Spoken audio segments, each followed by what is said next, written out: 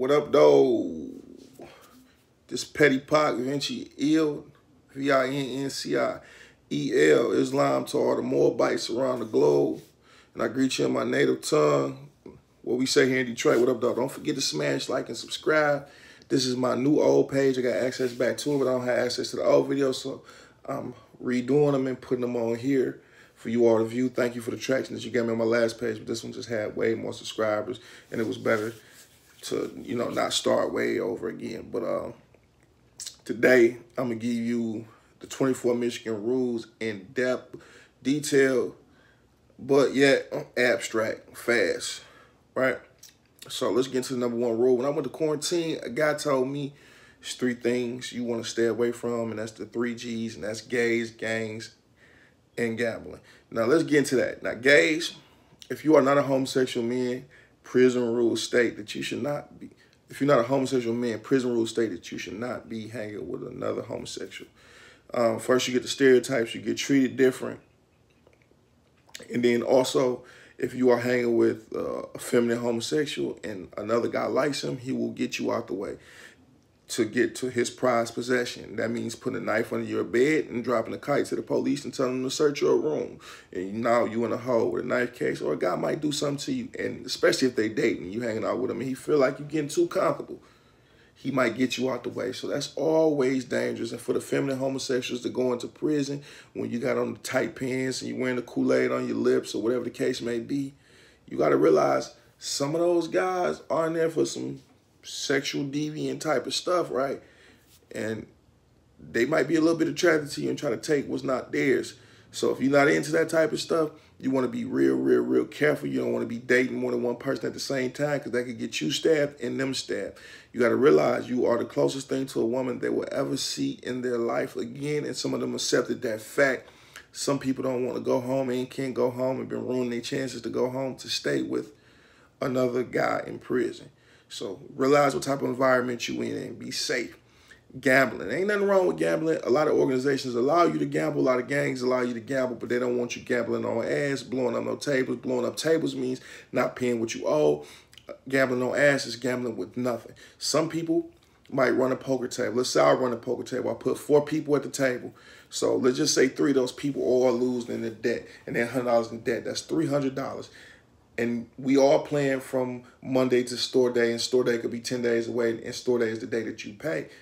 But if you don't know no money coming in, if your wife don't left you, you don't got an argument with her and she don't send you nothing, and you out of luck on that store day to pay up, that could be your ass, Mr. Postman.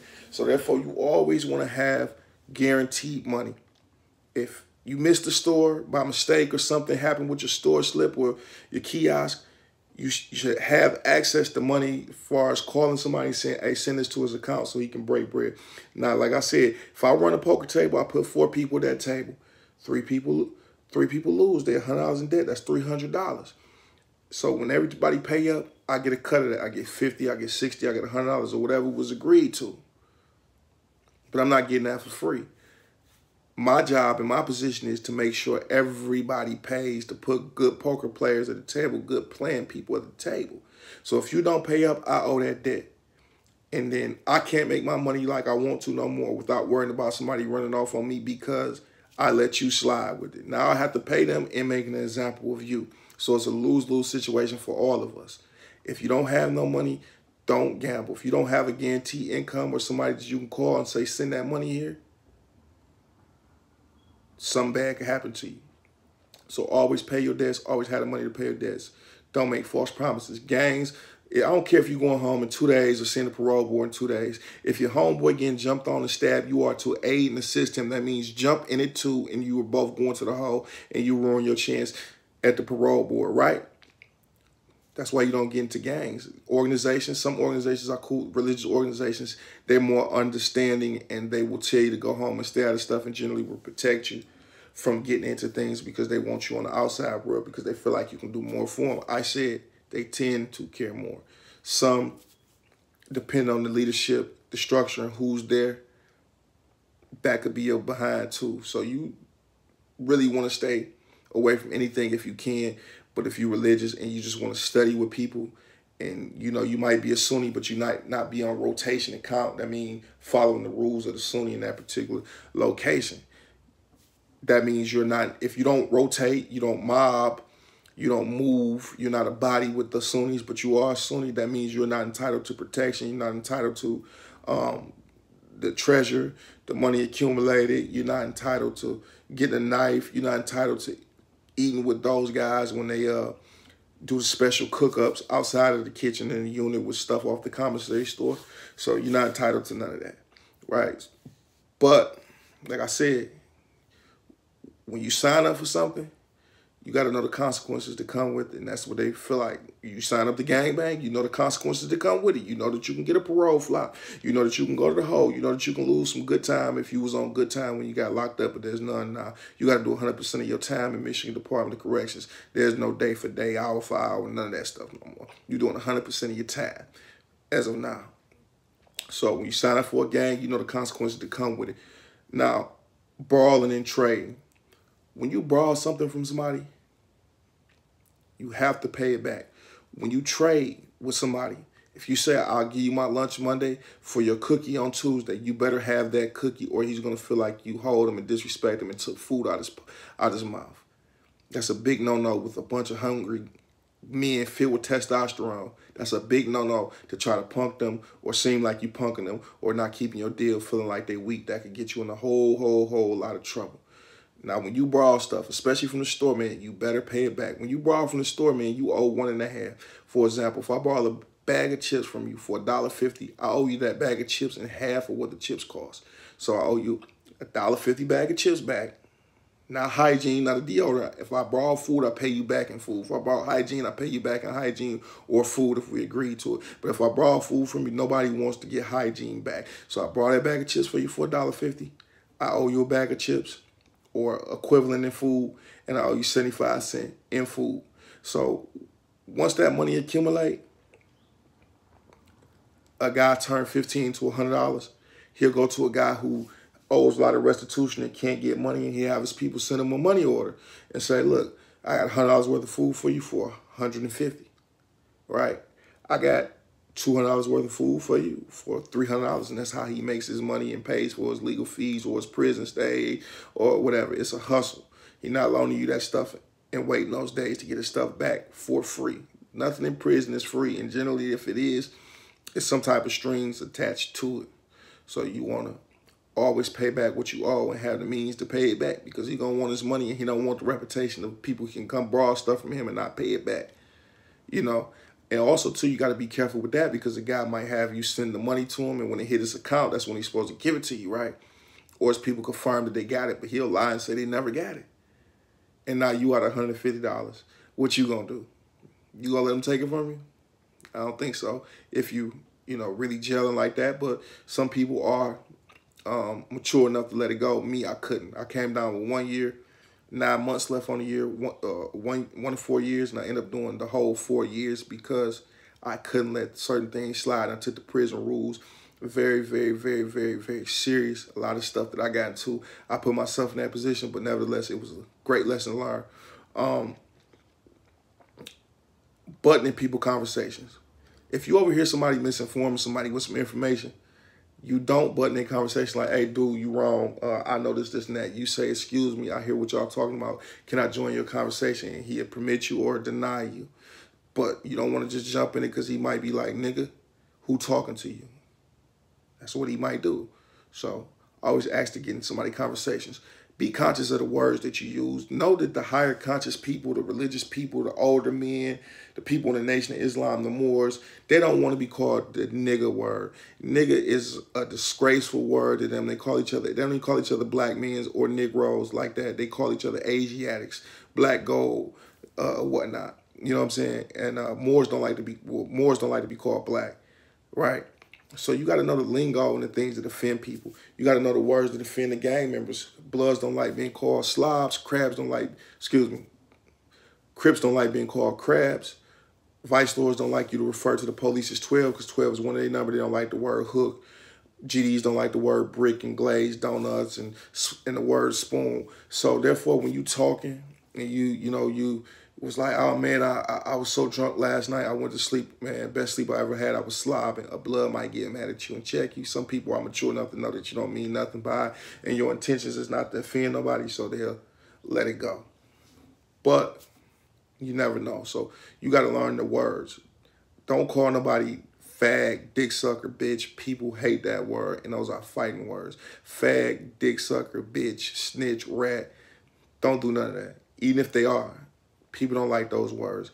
And people have a hard time accepting what they are. You don't want to call nobody homosexual even if they are homosexual, because some people don't identify as homosexual even though they're sleeping with another man.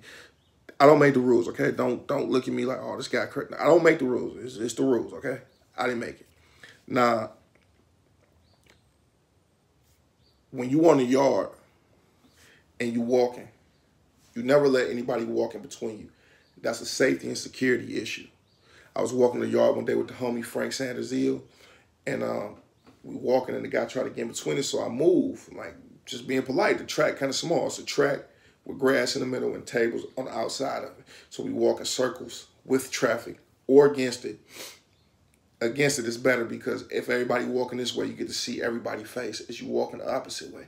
But it don't matter which way you walking, you don't split nobody. So I let him split it, or tried to. He pulled me close. Said, you don't never let nobody split you. Hey, bro, go around.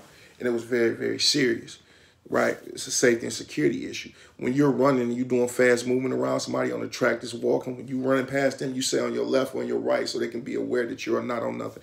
You are alerting them. That don't mean nothing won't happen, but it's a respect sign. And also it gives you some type of precaution, right? You actually can get to look and see who it is. Is it somebody you beefing with, somebody you had a problem with, words with, because they could stab you. So fast movements around people, you need to let them know if you're on your left or you're on your right. When they call 5 minutes to yard or 3 minutes to yard, all the gangs and organizations, the religions will gather. They'll gather in their groups and they'll walk in, right? No particular order. Sometimes it is, sometimes it's not. No particular order, they walk in. When you're walking in on that pathway, that small pathway, you have to say left or right. But you never want to walk on the right because that could really get you shot. When I say shot, means stab, could get you jumped or make somebody very mad at you for walking on the right, because it should be controlled traffic. Because everybody want to know who doing what, and they want to be precautious. Nobody want to be a victim. So walking on your right on the way to the yard is much more serious than walking past somebody on the right when you on the track. Way, way, way, way more serious. It's a different level to it. All right, you don't shake nobody's hands with gloves on. I don't care how cold it is. I asked prisoners that have been down 30 years why you don't shake nobody's hands with gloves on. And they couldn't tell me. I didn't make the rules. It's just the prison rules, and that's what they told me, man. So that's what I'm giving you. I don't know why, but I don't care how cold it is. You take your glove off when you shake somebody's hand. I made that mistake a couple times. Nobody was super mad, but they did get kind of irritated when I did it the second time by mistake to the same person on a different day, and I apologize for it. You don't cut in line. When you're in the child hall, going to child, people hungry. People want to get in and out of there. People want to hurry up and steal some chicken and go back. Don't cut in front of nobody. Wait in line like everybody else. Some people, usually the gangbangers, will let people do it, and some people might not say nothing and just let it go because everybody trying to keep peace. But some could pop off because of you cutting in line, right? And in some states, that's just completely disrespectful and you're going to get in a fight. But in MDOC, people, you tend to get mad. But I've seen situations happen from it also, but more than not, people would just let it go. Even though it seemed like a lot of savagery and barbaric rules in prison, it's a lot of peace and order. It teaches you a lot of structure that you can bring back out here into the free world and implement it in your everyday life, whether in your household, your job, or on the streets. It's definitely structured, crazy rules, but it's definitely structured and a lot of respect.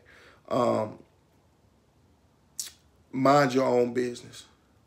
If you're blood, don't be in the Crips business and their internal affairs or outer affairs.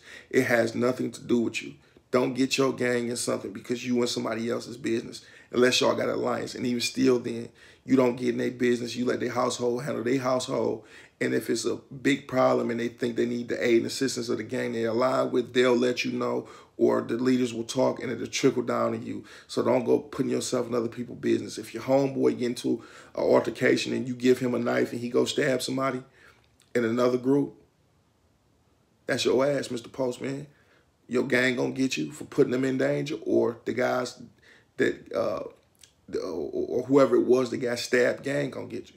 You stay in your own lane, or if you do give him a knife, make sure ain't nobody around to see it, because somebody go back and be like, hey, you know, he went down to such and such room and got a knife before he came and did it. Oh, for real? And they come get at you, you know what I'm saying? So mind your own business. That'll keep you out of a whole lot of trouble. Don't be too friendly with the police, because if people getting raided, getting caught for tattoos, getting caught for drink here and there, or consistently, and you always in a police face smile, especially the younger guys. The older guys can get away with it because they've been jailed a long time and they're very institutionalized. And that's how they used to jail back in the day, having crazy conversations with the COs because it was less strict. But if you're a young guy, you stay away from the police, because 3 or 4 gangs might get together and go into their box, their treasurer, how do you make money and save up. They might go in it and say, here go 100. The Crips might come and say, here go 50. GDs might say, here's 100. The Bloods might say, here's 100. Go stab him. And I don't see people stab for little over $100. The least amount I ever seen somebody stab was for $100.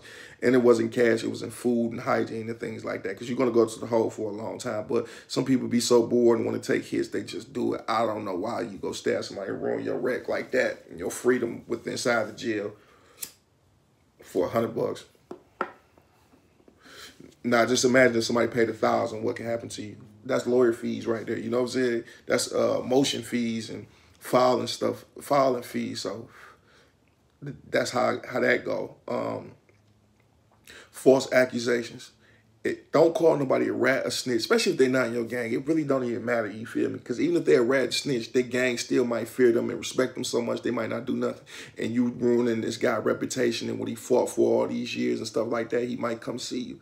And likely he will. You call him a rat, you don't call nobody a rat, a homosexual, a snitch, a rat, snitch, or a thief without proper proof. If you call somebody a snitch, you better have paperwork or access to it, or the links that your people can go on the world and verify that he is an actual snitch. And it better be him. It better not be nobody with the same first and last name but a different middle name. It better not be nobody with the same middle, last, and first name but a different date on their birthday. There's no coming back from that. You call somebody a rat, snitch, something usually gonna happen to you, especially if you do it to somebody that's really about that life. For real. Now, watch where you sit in the child hall. Know which phone your gang or organization use. Some organizations, they'll put the vice lords under the 5, and the Bloods that's under the 5, and the Moorish Americans, which are under the 5, all on the same phone. They might put the GDs, the Maniacs, and the Cobras all on the same phone. They might put the white guys and the homosexuals on the same phone. You might have a religious phone, and then you might have a Vice Lord Blood phone, and different days it rotate who can go first on these phones, because look, it's 150 guys in the unit, 200 guys in the unit, 300 guys, you know, wherever. And y'all got to use the phone. So to keep order and peace and security, you go to that phone that you assigned to, unless you ask somebody, can you use their phone if all their members are off the phone and used it, or whatever the case may be. So you better ask first. And room etiquette. If it's cold outside, don't open the window unless you ask your bunkie, because he'll think you're trying to freeze them out. Freezing them out is making it so cold and uncomfortable in the room you want them out. And he get to thinking that he might do something to you. I'm going to tell y'all a crazy story about that next, dude. Crazy little story about that. Also, don't wake up in the middle of the night rattling the bag, eating chips and candy, waking your bunkie up. Don't wake up praying in the middle of the night or whatever. When it's time to sleep, you lay on that bunk and go to sleep. You go to the bathroom, you lay to sleep, that's it. That's the only thing really acceptable when the TV's out, the lights out. Don't be in there talking, headphones loud, banging music, shaking your head, rocking the bed. You better not masturbate while your bunkie in the room and he not a homosexual. You better not be doing that, because that's the ultimate disrespect. You better not have sex in that room with no other men. unless you got permission from your bunkie or he old school and he just understand it and don't care.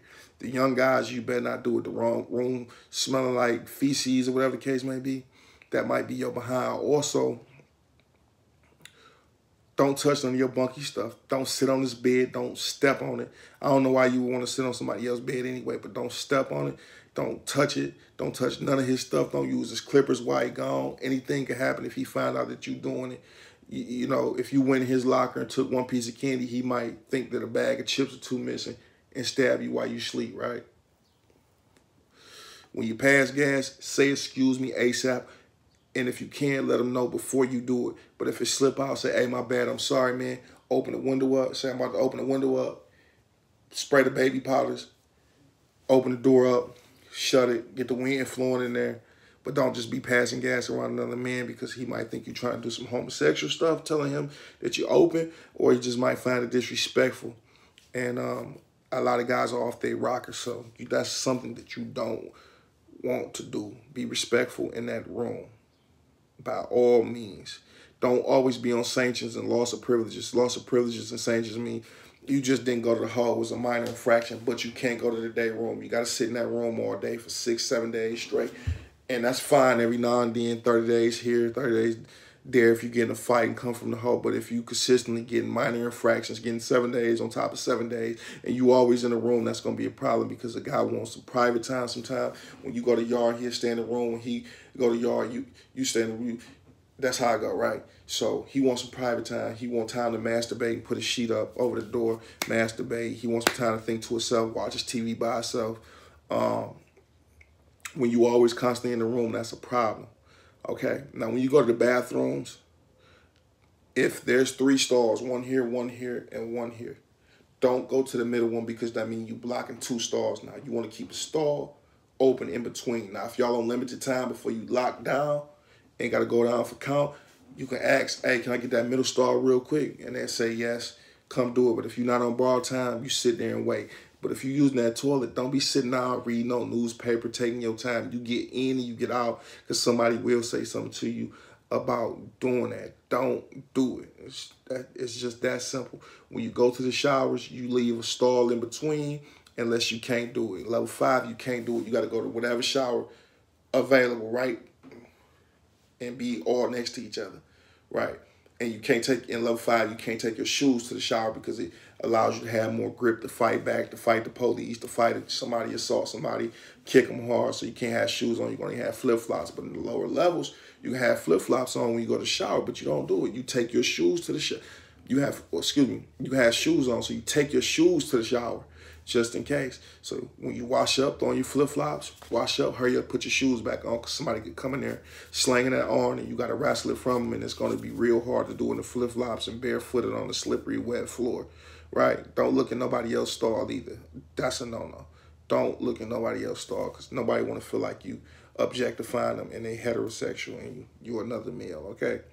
Don't do it. Do not do it. When you're walking in the hallways, and there's room doors with a little glass in it that you can look out, or if it's an open cell with bars that you can see all the way through, when you walking, you look straight ahead. Don't look in nobody else's room, because especially if it's the 2-man type of room, somebody could be having homosexual activity and they don't want nobody to know, and then you see it and it's a problem. They could think you're trying to steal something from them, seeing what they got in their room. So you don't do it. You keep your head straight because that could cause a problem. Ain't no ifs, ands, or buts about it. If you got a knife, don't ever, I told y'all that, didn't I? Don't give it to your homeboy. Like I said, if they find out, they got you. But I said that, so I ain't gonna get into that. Don't cut the line, said that. Selling slum is also another word for just joking on each other, talking about each other. You got beat up, ha ha ha. It's fun and games until somebody get mad and serious. So you stay away from that selling slum and just keep regular conversations going. Don't talk to people who want to sell you slum because you get sucked into it. That turns into a situation. You can get mad or they can get mad. So I don't sell slum out the bars because I don't get mad before and just playing around and somebody said something that wasn't true and people laughed at it and I was mad. And we end up getting into a fight over it because he said it's no rules to really slum selling. So a guy might slip you, and slipping somebody is a gay joke. And people get real offended over gay jokes. And that's another rule. Don't do the gay jokes with nobody. People don't like that, especially the old school guys. You might get a little piece of that pie you weren't looking for, okay? So stay away from that. And don't do anything without permission if you belong to an organization, because if you go sock somebody in a child hall and then tell nobody, when your gang come out, they could possibly get assaulted and don't even know what happened. So you let everybody know things ahead of time so everybody can be prepared, or try to make peace of the situation. You don't do nothing on your own. You don't act on your own. You gotta report all incidents. Peace and blessings and love to y'all. Hope y'all enjoyed this, man. I have more on the way. Peace.